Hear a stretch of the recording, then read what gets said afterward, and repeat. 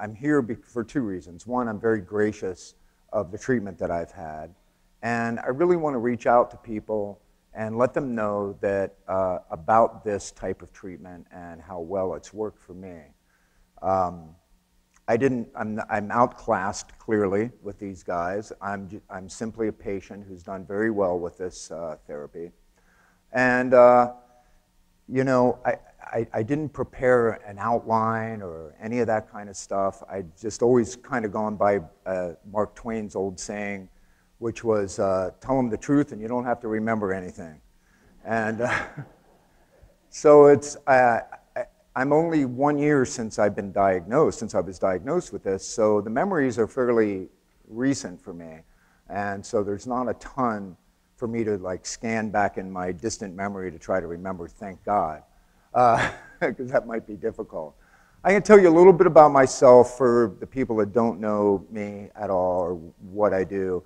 I'm the drummer for the rock band Poison. I started the band 30 years ago with Bret Michaels, and I've been touring pretty much all my life, making records, videos, and that kind of stuff.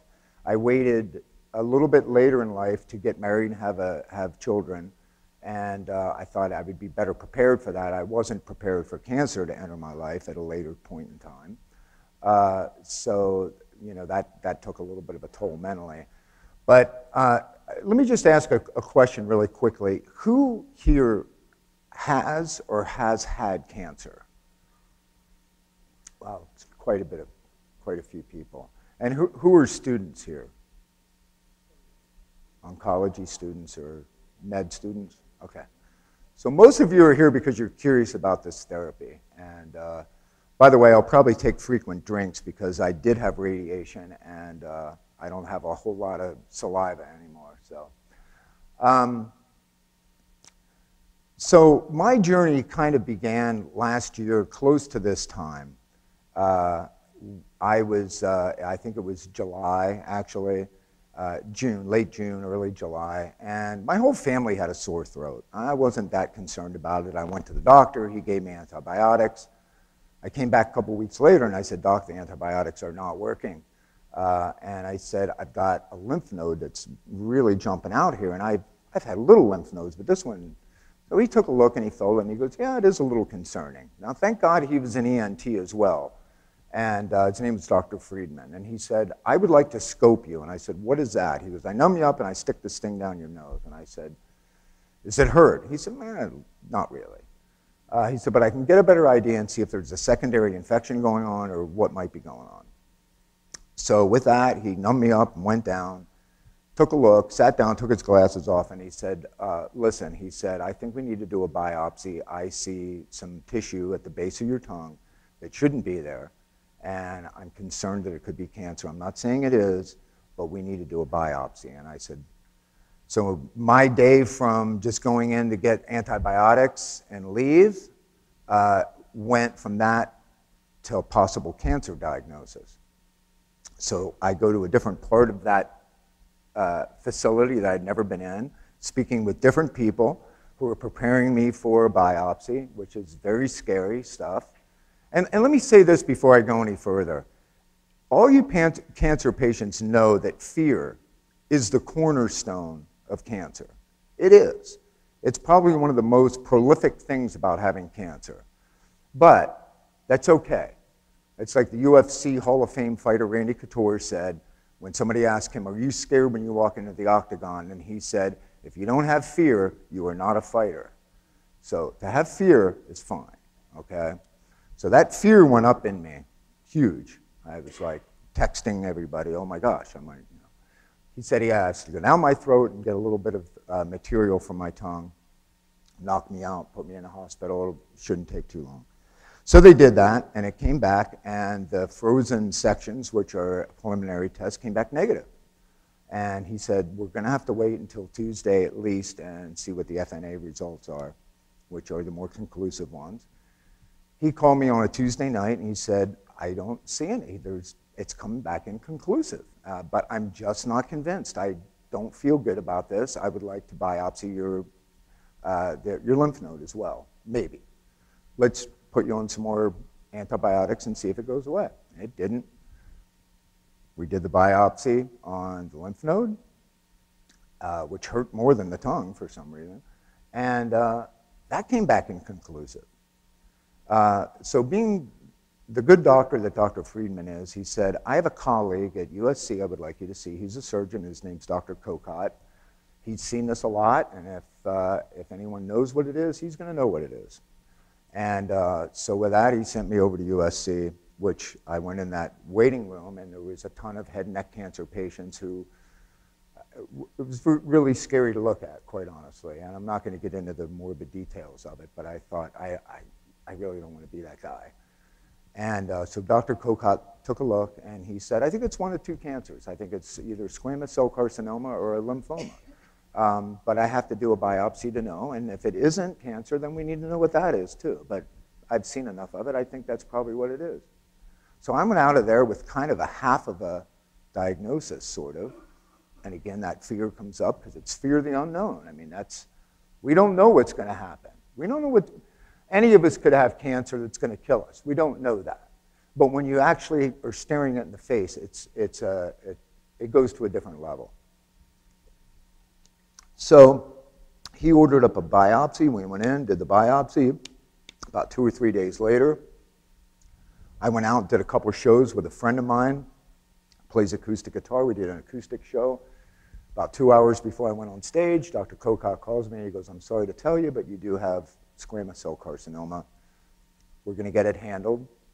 There's a few ways we can go about it, and I'll talk to you about that when you come in. And so it was an interesting weekend for me to go smile at everybody and try to have a good time playing shows.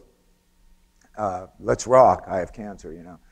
So, so I went back and he told me what my options were, which were surgery or radiation, chemo, or a combination of all of them. And most of the people that I had known that I spoke to about head and neck cancer like mine was radiation and chemo. And the people that I knew that had head and neck cancer like mine were also HPV positive. And I thought to myself, I've got a 50-50 shot. I don't smoke anymore. I quit 14 years ago, but I did smoke. And I've been with a lot of girls being in the band that I've been in for the last 30 years. I'm not going to lie. I've been a carny traveling around the world. So we didn't know. They said, we'll test it and we'll find out. If you have HPV, you actually have a better chance, really. It seems to work a little bit better. And so I went and saw an oncologist, and he said, you know, there's a couple things we can do. We can do a platinum-based chemo. There is something called cetuximab, and you might know that as the drug that, who was the lady that was got arrested for? Martha Stewart, who did the insider trading with that drug company. But actually, it turned out to be a pretty wonderful drug. It's a very targeted drug. So we said, well, let's do that one, because I'm already 50% deaf. If I do a platinum-based chemo, I'm going to completely be deaf. You know, I've been playing drums all my life. Please, I don't want that. And I've heard horrible things about chemo. So head and neck cancer, when you do chemo of some kind, and you do radiation therapy at the same time. It's that double whammy that is very difficult to get through. And he said, what are you doing for the next 3 months? Because this needs to be your job. I said, okay. And he explained how it would go. He said, by about week 3, you'll be okay. By week 4, the wheels are going to start to come off, and you're going to have sore throats, and it's going to be sick, and it's going to be hard to eat. And if you lose too much weight, you're going to need a feeding tube. And by week 7, you'll be done. But then the next week, it's still going to be difficult. You know, it's going to be 3 months before you start to even get back to normal. It's going to be 6 months to a year before you're really even close to normal again. This wasn't fun stuff to hear. But I said, you know what? Okay, this is what we're going to do. What I'm going to do is I'm going to build myself a little team, and I am going to treat it like a job. And so I said, I'm going to get a personal trainer, because I've been doing jiu-jitsu for 16 years. And he said, you got to stay off the mat. It's too dirty. Can't risk infection. I said, I'm going to get a personal trainer so I don't have to touch anything. I'm going to get a therapist, because I'm not right up here from a cancer diagnosis. I mean, quite honestly, this is You know, I'm not embarrassed to tell you, I need a little bit of psychological uplift from that. I don't do drugs, by the way. I never have. I know I look like I may have, but I don't. Okay? In fact, I was having this conversation with Dr. Patel earlier that I was actually an EMT back in Harrisburg, Pennsylvania, where I'm from. And I saw so many drug overdoses that during the 80s, I just didn't want to be one of the drug overdoses. So I looked the part, but didn't do it. So anyway, so I took that job seriously. I got a swallow therapist on board. I just wanted to fill every single day with something that I would do positive for myself. And then I hired a nutritionist, and I said, I'm going to use you as long as I can swallow. I'm going to get there. I'm going to come in as high as I can. And if it knocks me down, then okay. But at least I started up here. I don't want to come in here and land down here. So every day I'd get up and I'd take a shower and I'd get dressed and I'd dry my hair and I'd dress. I mean, I don't wear a three-piece suit, but I'd at least look like this to go into radiation because I thought this is my job. And I want to feel good about going into this. And if I feel good about myself, maybe I can get through this a little bit better. So that's what I did the whole way through. And I hit that 3rd week mark and I got a sinus infection. And then it just really started a whole whirlwind of problems. Although I aced most of the radiation and the chemo part of it, it produces, that type of chemo produces like pockmark. It looks like acne, quite frankly. And it's itchy, but I didn't get it so bad. I didn't get big radiation marks all over my neck. I did pretty good with that. But I got sores in my mouth. And I think I had 12 canker sores at one point, and I couldn't swallow, and I refused to get on a feeding tube. So I just made myself these big shakes every day, and I would get this magic mouthwash stuff that the doctor made up for me, and I'd gargle with it. And then I'd do my shake, and I'd pound that down, and then I'd flush it with water, and then I'd flush it with salt water, and then I do the salt water and baking soda rinse, and then I go back to my magic mouthwash. I had all these cups set up, and I would do that 5 times a day because I wanted to keep my calories up. I was not going to get a feeding tube. I didn't want this thing sticking out. I just didn't want it. I have friends that did have them, but for me, I didn't want that. I wanted to keep working out. My trainer told me, he said, listen, he said, I see that you're going down a little bit. He said, if you're going to call me and tell me that you're not coming in, I'm going to tell you that you need to come in here. And if you don't work out, we're going to walk around the gym. You don't have to do anything. Just walk around the gym. We'll talk for an hour. I said, okay. I hit that day. I hit that day where I couldn't do anything but walk in the gym. And he said, why don't you just, we'll walk that way, we'll walk that way. Why don't you just sit on that bike? And I said, okay. Since you're sitting, why don't you pedal it? I pedaled it. And then he goes, you know, there's that little step up. Just do the step up and then go back on the bike. And then that's it. And then walk around the gym. By the time I was done, I had done a complete workout. And a lot of it was up here. I just thought I couldn't go any further, but I did. So I finally finished all my treatment. Doctors thought I was doing really, really well. I had good doctors, caring doctors. Dr. Nayeva, who was my oncologist, is a very intelligent guy. I think he cared. Anytime I sent him an email, I got a reply in an hour. I had to wait for, as you know, many of you know, when you do head and neck cancer and you do radiation, you have to wait for 3 months because of the swelling. So if your cancer is growing, you don't know it. Because if they do a CT or a PET scan, they can't tell. There's so much swelling in there, you can't tell what's cancer and what's swelling. Let me show you what a radiation mask looks like if you haven't seen one. I haven't looked at this, my wonderful assistant, and so they make these things up and they mold it to your face, and every day for 7 weeks you go in and I don't even want to put it in my face, they click this thing on your face to a table, snap these in, you can't move a muscle. Has anyone been through this? Okay. So you know, it's no fun.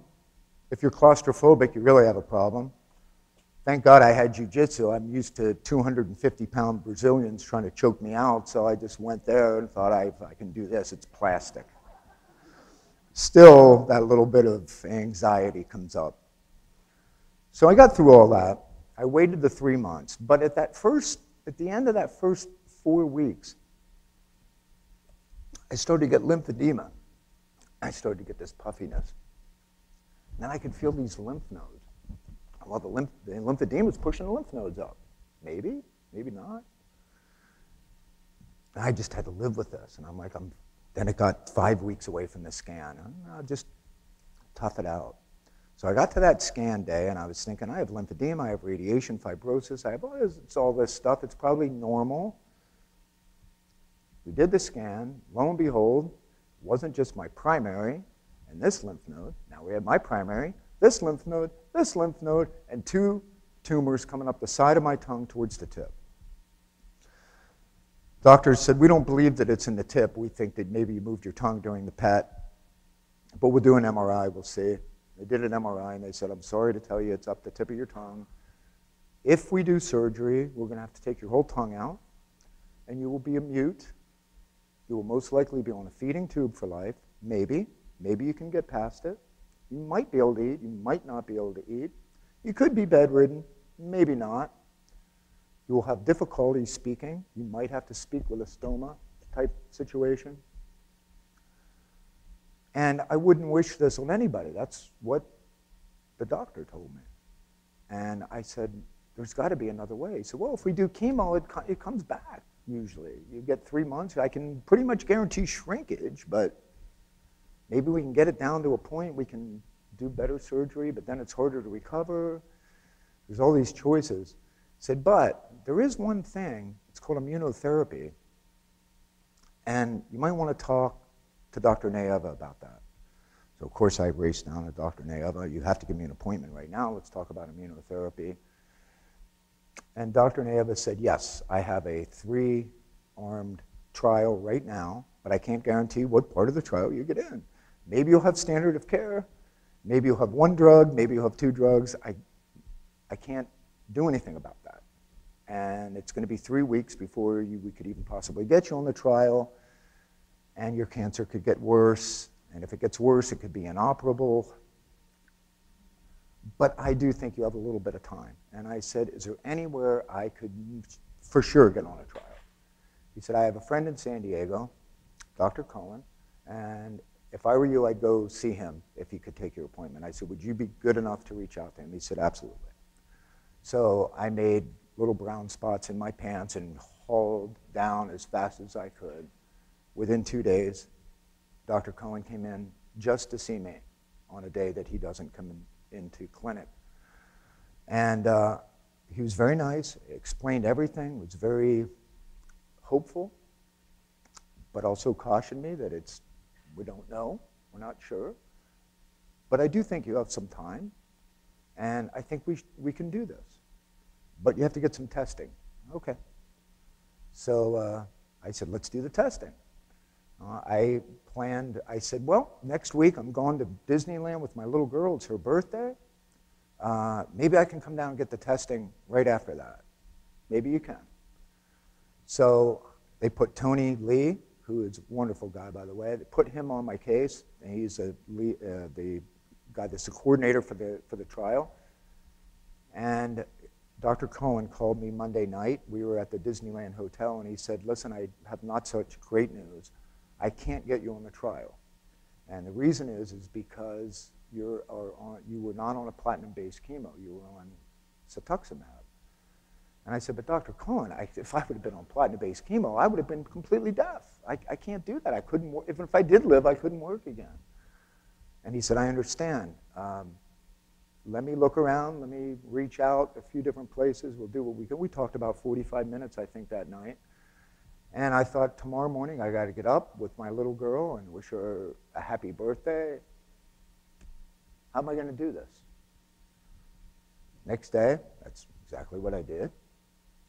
We're getting her dressed up like a little princess. And I get the call from him saying, I talked to the drug company, they're going to make an exception. So my day got really better. Not 100% because you don't know, but it sure was a lot better than I was 12 hours before that, okay? There's been 3 times, and I'm not a religious man, but there's been 3 times in my life where I've reached out to God, and this was one of those times, okay? The other 3 times, I won't bore you with the details. But I did, and my prayers got answered. For whatever reason in the universe, it came together, and I left my family behind at 8 o'clock that night after Lucy was falling asleep in her little seat, and I came down here and stayed for a week and got all the tests, and I passed all the tests. The following week, I started on immunotherapy. The first night, I called Dr. Cohen and I said, I don't know what's going on. My tongue feels like somebody inflated a raft in it. I mean, it's huge, and I'm scared I'm not going to be able to swallow. What do I do? And I'm thinking I'm going to have to go get an intubation tube or something. I mean, I didn't know what to do. He said, no, this is fantastic. That means you're responding. I might be responding, but I'm scared to death right now. He said, please just try to hang in there a couple of days and let me know if it gets worse. And if it is emergency, of course, let me know that. But I think this is good. I think this could be very good. I think that over the next 6 weeks, my throat from the biopsies, I had swelling, I had soreness, I was back to my magic mouthwash, I was back to not eating again, I'm back to shakes, all this stuff over that 6-week period. But then it started to come up a little bit slowly. And for some reason, at about the 6-week mark, it's interesting, I started to, and I don't mean to be graphic, but I started to spit, and I mean when I was spitting, it was big hunks of, I don't know what the heck it was. To this day, I don't know. We only hypothesize about what it was. I'm spitting all this stuff out of my mouth. So at week 9, every 9 weeks, you get infusion every 3 weeks. Every 9 weeks, you get PET, CT, MRI. We're 9 weeks in. I get my first scan. I'm scared to death. I still have some pain. Came in and said, you're about 90% eradicated. And everything had changed for me.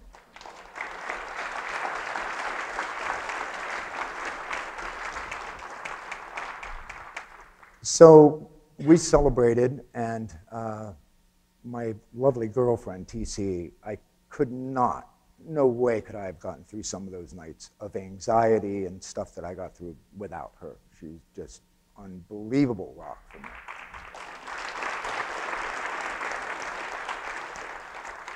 So then we went another 9 weeks. Of course, we stayed on the trial. It's working. And sometimes with immunotherapy, it can hit a point and stop working. It can go backwards. So, of course, my anxiety, scanxiety. We all have that if we've had cancer and you've had scans. You know what that's like. I have a scan coming up in another 4 weeks. I'm going to be scared. But we had that scan, and that's when I got the best news of my life, that it was absolutely all gone. Every bit of it. Every bit of it. We did a circulating cell test. Circulating tests came back 0. At this time, I have no cancer in my body right now.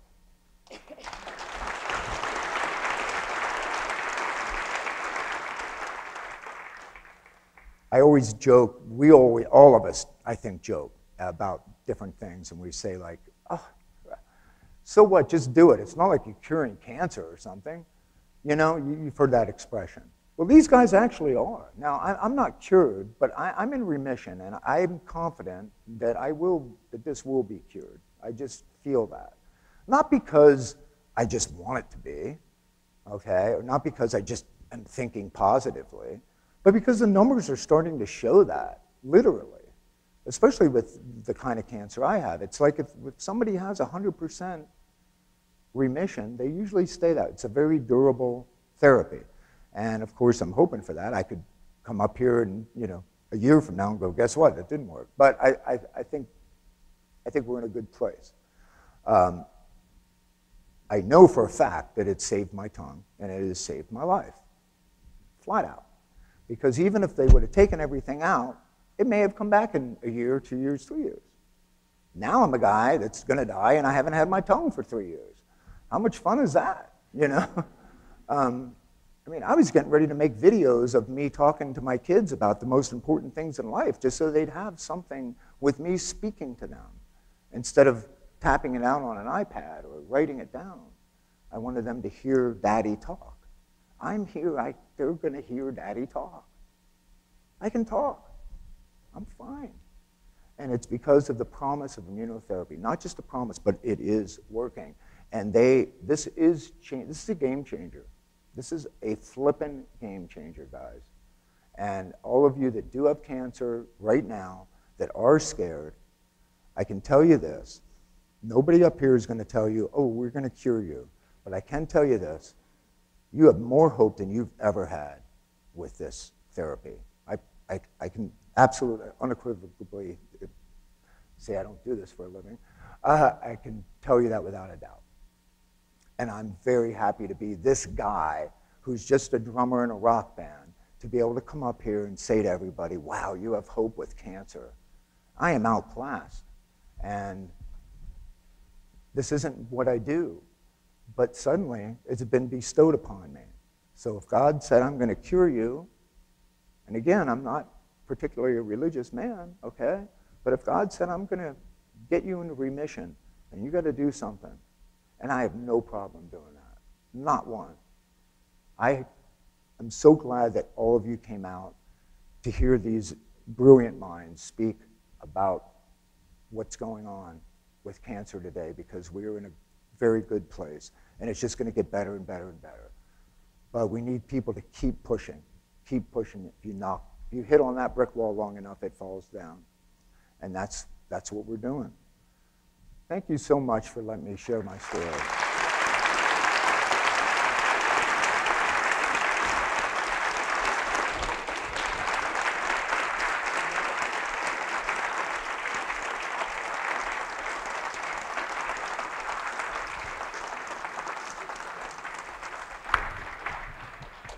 This I'm going to leave here, and what I'm hoping is that we can auction this off and raise a little money in any way that you guys see fit. We might get $5 for it, or we might get $500,000. We don't know. I never want to see it again. We're happy to take that on. Thanks for your time. You're going to be